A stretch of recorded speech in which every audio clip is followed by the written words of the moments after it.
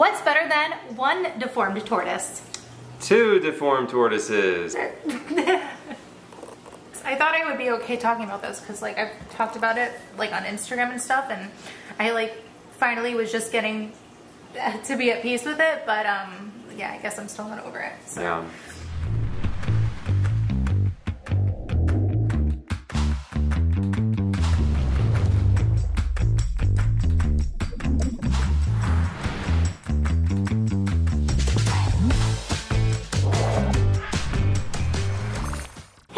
Welcome back to the channel. I know we've been gone for like 4 months, but we are back.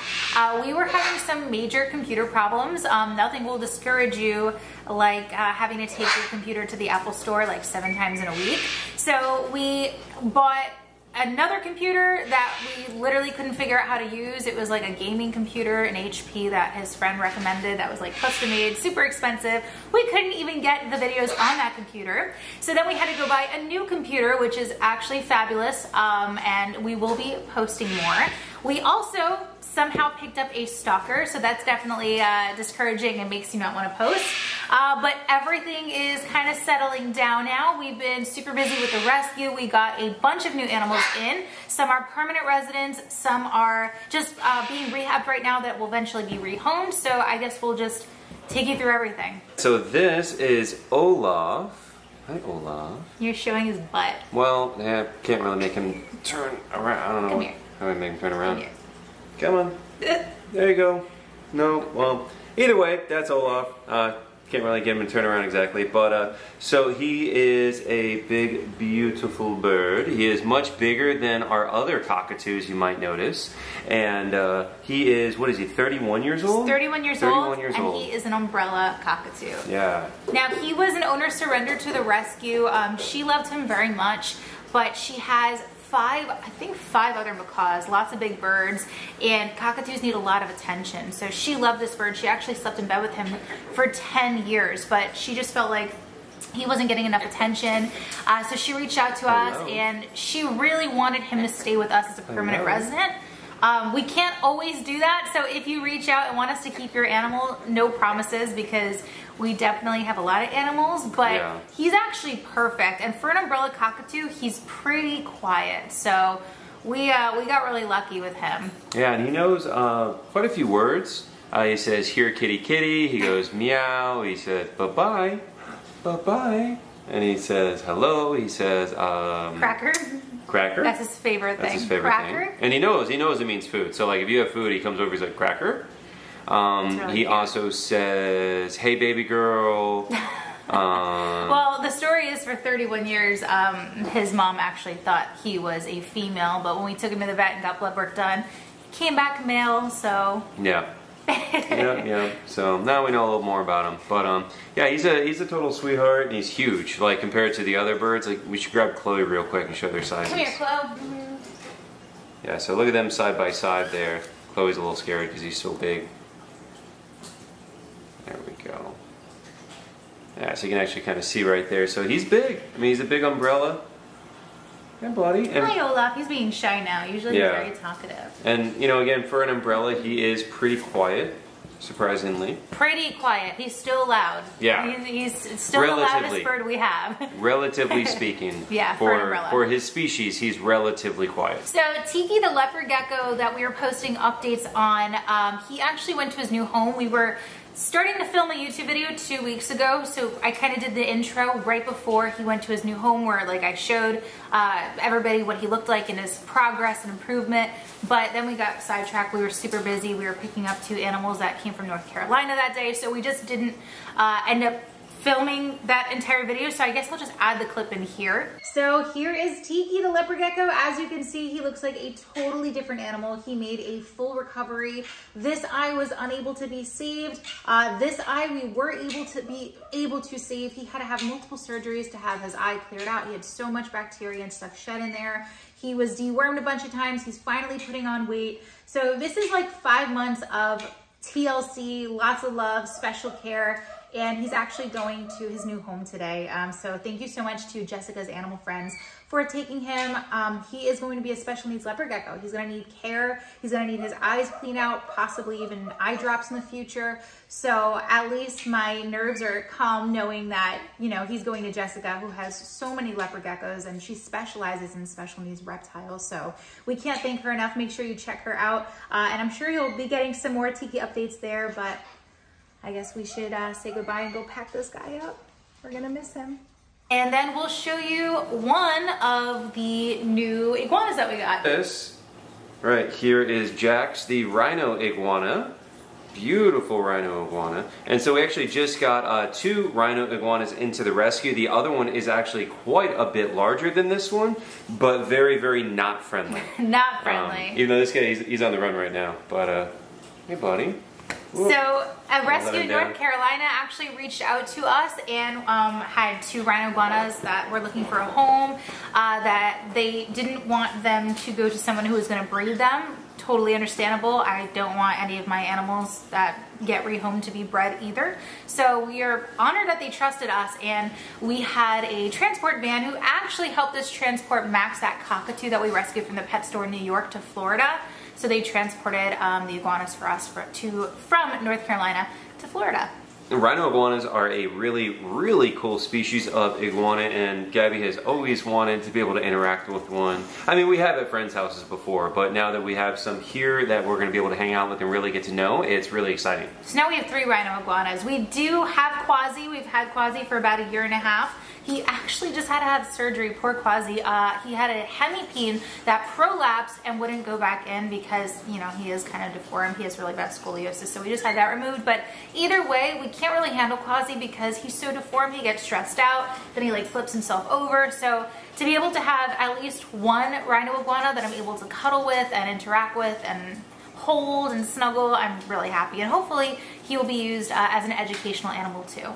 So Chris is always giving me a hard time for the amount of birds that I want and the birds that we end up keeping. He's just as bad as I am because we got this little guy into the rescue and he was supposed to be rehomed, and Chris fell in love. So here he is. Well, you might. I know, he's gonna bite me. He might try to bite you. He's gonna bite me. Alright, so this little guy. Oh, he's doing a happy dance. Oh yeah. Happy boy. Look at that happy boy. Rocky. He's terrifying. He's doing his little happy dance. Look at him. He loves Chris. He does love Chris, and he is a really cute bird. He just hates women. Oh, now he wants to bite you. Yeah. Any man, doesn't matter who you are, you could walk up to him, pet him on the head, he'll step right up. Any woman, he will fly at you and attack you. He is adorable. So Rocky here is a Senegal parrot, and he's really, really cute. He's very talkative. He says, hi, Rocky. He says, hi, Rocky. He goes, Rocky. Hi, Rocky. Hi, He's Rocky. So happy. Look at his little happy dance. And he goes, pretty bird. Well, actually, he sounds like, he's not going to do it right now, but he goes, pretty bird. He sounds like a robot. Yeah, it's really cute. And then he whistles. Yeah. And my favorite thing is when Chris walks away, he says, come here. Come here. Come here. Come here.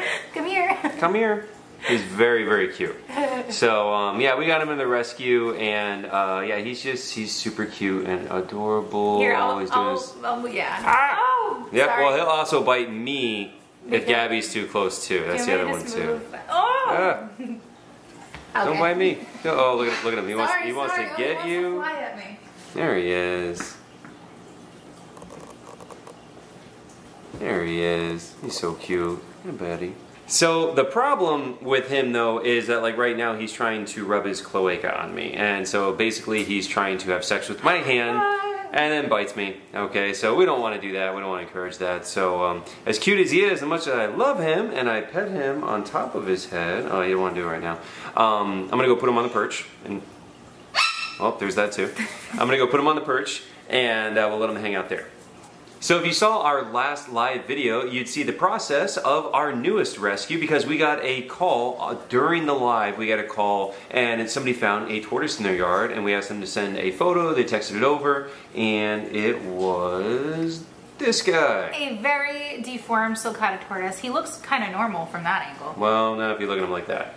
Yeah. Yeah, so this is a very poorly deformed sulcata tortoise, also called an African spur thigh, right? And so these are very, very common in the pet trade, unfortunately. And I say unfortunately because these things get massive. This guy is, well, his very malformed shell should be pretty obvious. It should be a dome, you know? But you'll see a lot of these very commonly in the pet trade where people get them as very small babies, relatively cheaply, and then they don't take good care of them. They often do become deformed, or they just break out and escape, right? You can't really even see it, but his spine goes like this. Like his whole shell is concaved. Yeah. And he also has a prolapse, which is going to cost us probably at least $1,000 to fix. Yeah, so he has a prolapsed business going on there. I'm going to say it in a nice way, but yeah, there you go. Yeah. Yep. So he's got a lot of issues. Now we were able to raise some funds for him, and thank you so much to my friend Jeff Schmidt. He donated quite a bit of money to help poor little Theodore right here. So yeah, so we've got him, and he's doing pretty good. You know, all things considered, he's doing great. Yeah, he really is, and even his man business is looking pretty healthy. It probably will have to be amputated eventually. The vet did put him under anesthesia and tried to stitch it, but sulcatas are so strong, he just popped the stitch. So we don't want this to become necrotic, and since he's dragging it on the floor, we are going to have to amputate it, which brings us back to the point, we are a nonprofit. We do take a lot of these rescued animals in. We wouldn't be able to do this without you guys, so we'll link in the description box how you can donate to help for his care. We named him Theodore. He will either be a permanent resident or he'll end up going to Jeff, because I know Jeff expressed interest in wanting to adopt him. So. Yeah. All right, well, speaking of deformed tortoises, let's introduce you guys to Jasmine. So this is Jasmine. I'm going to block your face, Gabby, so That's the camera okay. can focus. She's prettier than me anyway. So she is a leopard tortoise who also is very deformed. That's not normal. It's supposed to be this nice domed shell right here, so there's really bad pyramiding and a deformed spine right there too. And you know, this is this metabolic bone disease, and tortoises is very, very common, and you see a lot of them with this really bad pyramiding, and then also the spinal deformity too. Yeah, so we actually got her from the South Florida Wildlife Center. I don't know the full story. I think somebody found her walking around, brought her, they couldn't find an owner, same thing that happened with Theodore, and they ended up contacting us. And I've always wanted a leopard tortoise. She's really sweet. I love her. Show like this split in her. Like, can you see? Yeah, so she has like a huge split here. And guys, this isn't something that happens overnight. This doesn't even happen in a few months or a year. This is years of improper care, years of improper diet, improper lighting. This is, you have to try really hard to mess an animal up this bad. That's just, you know, it is what it is. Or not try at all. Not try to care for it properly at all. Yeah. But she's doing better. The thing with both these tortoises though, guys, is that although they're doing as good as they can be, all things considered, these are ailments that are probably never going to go away. I mean, this is, it's the spine, you know, so even with the best care going forward, this is probably as good as it's going to get, most likely. So different tortoises also have different diets, and so this leopard tortoise here is a grassland species, so they're going to eat more grass. So when we put their diets out, we do have to vary what we're going to feed them depending upon the species. You can't just do like turtle food. You got to know what kind of animal and do your homework and know what they naturally eat and kind of mimic their wild diet the best that you can. Yeah, and some tortoises, this Theodore is stepping on my toes right now. Some tortoises do better in like a wetter climate, like the redfoot tortoises are from the rainforest, so they can handle that. But with her and with the sulcata, when it rains, we bring them inside, especially because they're deformed. And if it gets cold at all, we bring them both inside too, just because like they are special needs, and we do really want to make sure we give them the best life possible. Switching gears a little bit, this has been like a happy video, I would say. I'm just gonna touch upon it really quickly because I don't even know if I could, I don't even think I can talk about it without crying. I can't. Yeah. So we had one of our animals pass away that we've had for a very, very long time, and that was Lucky. If you guys remember, Lucky is a conure that we've had for how long? Like 6 years. 6 years. So he did sadly pass away, and it was very sudden. That's often what happens with birds, though, is they give you no signs. As far as we know, he was doing great. He was perfectly healthy as far as we could tell, and then just one day he died. And so that often does happen with birds, because in the wild, if a bird shows any sign of injury or sickness, they get eaten by a predator. You know, they get singled out. So that's why birds will often hide any of these kind of things. And then by the time you realize anything is wrong, it's too late. So in this case, Gabby found him, you know, when she went to check on him in the morning and feed everybody, he was on the bottom of the cage, not doing well, and she rushed him to the emergency vet as quickly as possible at the first sign of anything wrong with him, and he didn't make it. Within 15 minutes. I thought I would be okay talking about this because like I've talked about it like on Instagram and stuff, and I like finally was just getting to be at peace with it, but yeah, I guess I'm still not over it. So. Yeah, so that was very sad. What does make me feel a little bit better is we did do a necropsy, which is where they look at all the organs, and he had like abnormal spots on his liver and spleen. And if you guys remember when we first got Lucky, he was completely black. His feathers were all black, which is a sign of liver disease. But we did blood work, and you know, he seemed okay, but there's some things that blood work won't tell you all the time, and it was just really unexpected. It's not easy to lose an animal, but especially when it's so unexpected, it was horrible.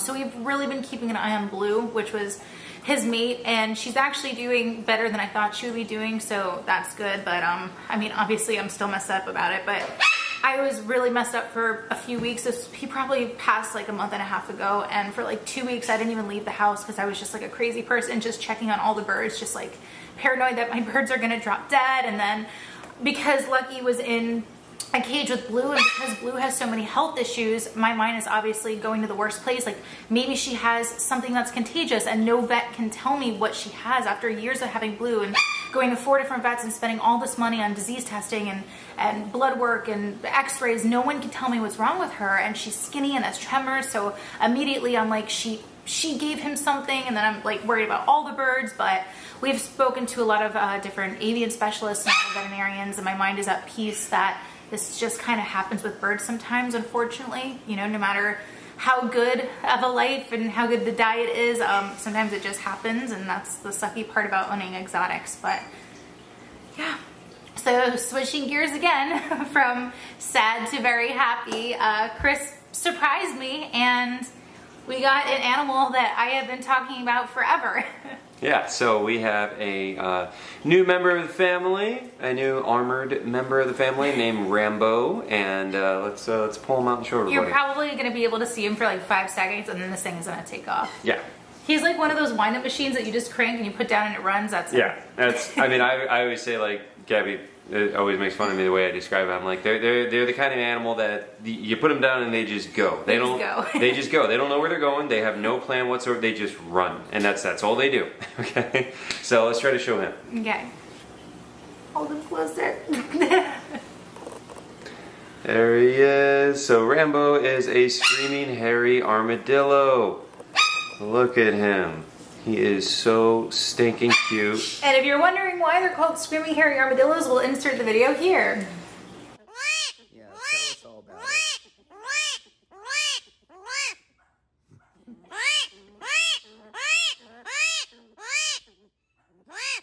Now, yeah, so he's a screaming hairy armadillo, and these guys are native to South America. And as their name implies, they are hairy, and they scream very loudly, as you just saw in that video. And they are super cute and adorable, and he's about, what is he, 7 months old? 7 months old. He's yeah. a little baby, and he's he will get bigger. Look at him. He's so cute. Oh my, can you see how hairy he is on video? Like, turn him to the side. He's hairy. Look at his little hair. Oh, whoop. Sorry, I offended him. So his nails aren't sharp and he doesn't bite, but his nails are like so strong, they still cut you. He's not mean. He just, like Chris said, he just goes. Yeah, he just tries to run. He doesn't know where he's going, but he's on a mission. So why don't you tell everybody about your armadillo obsession? Well, I've always loved armadillos, and I don't know. I think they're super cute. I love armadillos. And then once I got loves her. And once I got humped by Brillo, that just kind of sealed the deal for me. Oh my god. Oh, he's gonna. He wants to go. Yep. Yep. He wants to leave. Okay. Bye. Look at him. He's just crawling across her back. Where are you going? You going down? Yeah. Oh, sorry. So obviously we do a ton of rescue work. Most of our animals are rescues. Rambo's not a rescue. It's an animal that I've wanted for a long time. We would like to use him for outreach. Oh, he's gone. He's dead. Oh my gosh, he's so cute. Oh, he's in a ball. Oh my goodness. Here. Oh my god. Oh my goodness. Are you You see, show him like that. Show him like that. Look at him. He's so cute. He's doing his best Brillo impersonation. Look at that tail. I know, right? Okay, so bye. Go cute. explore. Go explore. He just runs around the house. What was I saying? Oh, he's not a rescue. We got him from Steven at the Extreme Wildlife Foundation, which we went to in our last video. It was amazing. If you haven't seen that video yet, go check it out. Really yeah, cool. for sure. So just to kind of clarify that point, you know, almost every animal that you see at our house is a rescue, but there are some animals that we want to have and we want to interact with, and we want to use him for education too. We want to use him for shows and we bring him to schools and things like that. So that's why we wanted to get him. And I guess I'm explaining it kind of awkwardly because people hate on you for that. And it gets a little crazy. It's like, so if someone who doesn't rescue animals buys an animal, nobody cares. But if you do rescue animals and then you pay for an animal, suddenly you're the devil, right? And it's like, Makes no sense. I'm at the vet every single day with animals that aren't mine, using donations for dying animals, and I'm allowed to have an animal that I want to have. And before we actually made the nonprofit, we've been rescuing animals for years. I paid for everything. So because I've spent thousands and thousands and thousands of dollars of my own money on saving animals that aren't mine, I'm not allowed to get one that I want? Right, so don't even try to come for us because like I don't care. But we just had to clarify that just because people get really worried about this topic, you know, and so that's why we do like to be very clear about that one. That, you know, Rambo, he's part of the family, but he's not part of the rescue. Right, and just to be transparent, since we're talking about it, we are in the process of trying to buy a house. We are right there, guys. We are so close. We are actively looking at houses, trying to find the perfect property to start our sanctuary. But I also want animals where people can come visit and do interactions with. So I'm definitely gonna buy a muntjac deer. I'm definitely gonna buy an African crested porcupine, because animals like Quasi that are rescued don't like interacting with people, and Petrie, the rescued hornbill, you can't even touch him. So you gotta have some animals as well for people to come and interact with too. And there's nothing wrong with that as long as you're taking the proper care of them. And you're qualified to be able to take care of those animals and interact with them. You think you're qualified to handle an armadillo? I do think I am. I think he scratched my face. He Did did. Ooh. Look. Ooh. So who's qualified now? Do you see it? Yeah. Oh yeah. Yeah. I told you, his nails are just like, he's so strong. They'll just scratch you up. You need some of that armadillo plating. I know. But you know, we also like to make the point that exotic animals are not good pets, you know, and that's why we have an entire house full of exotic animals that are rescues that came from people who try to have them as pets, and you know, for various reasons it did not work out. We are very obviously experienced in working with exotic wildlife, and so that's why we can provide for Rambo and have a really good home, but by no means do we recommend that animal for anybody. Also, we do have a permit to be able to own that animal, and he was born in captivity. This wasn't an animal that they just stole out of South America. His parents were captive bred. You know, these animals are produced in captivity for education, for zoos, for things like that. So, yeah. All right, guys, so we are back. If you want us to continue posting, help us out. Like, share, leave a comment, just anything to boost our views, because our views are really low and that is definitely discouraging. But we do enjoy making content for you guys. We definitely enjoy all the animals and, you know, sharing our lives, and we hope that you guys love the animals too. But we are determined. We will be back. We will be posting more videos, especially now that we have an amazing, super fast computer. So thanks again for watching. Let us know what your favorite animal is, and we will see you on the next one.